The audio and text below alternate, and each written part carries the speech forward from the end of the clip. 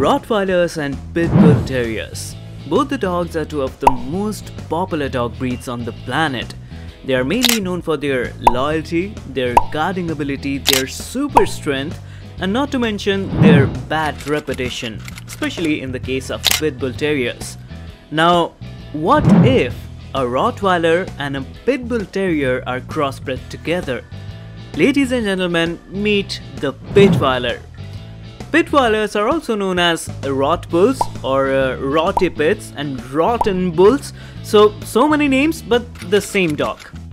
Pitweilers inherit some of the best traits from both of their parents. They are known for being loyal, protective and affectionate towards their owner, and they are highly trainable dogs. Yes, some individuals might develop aggressive behavior towards strangers or other pets and animals because of their natural protective instinct or due to the genetics of the parents, the Rottweiler and Pitbull Terrier. But this all can be managed by proper training and socialization from an early age. As I mentioned earlier, they are highly trainable dogs, so training them wouldn't be a problem at all. But at the end, it all depends upon how consistent and disciplined the owner is with training. Pitweilers are medium to large size dogs and can weigh between 50 to 100 pounds.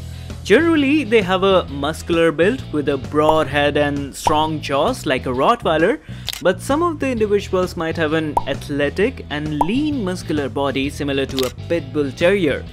Pitweilers are highly energetic dog breed. Well, they're not a breed of course, they're known as designer dogs. But whatever it is, they need regular exercise to maintain a healthy body.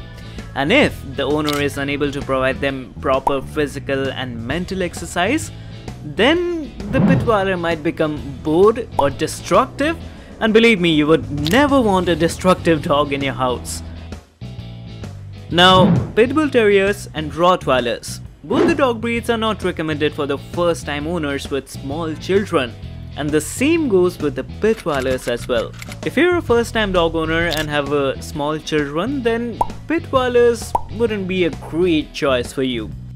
The reason for this is because owning a pet dog for the first time is a big responsibility. You're gonna experience new situations and conditions with your dog almost every day, and a few small mistakes by you might end up turning your dog more aggressive, which you would never want.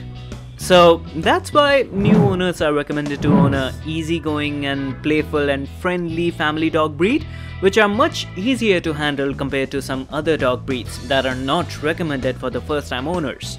Now, if you're thinking about getting a Pitweiler, then there are hundreds of them out there in dog shelters, waiting for someone to adopt them and take them home. So if you want one, you can check out the nearest dog shelter and adopt a dog, because adopting is much better than buying one.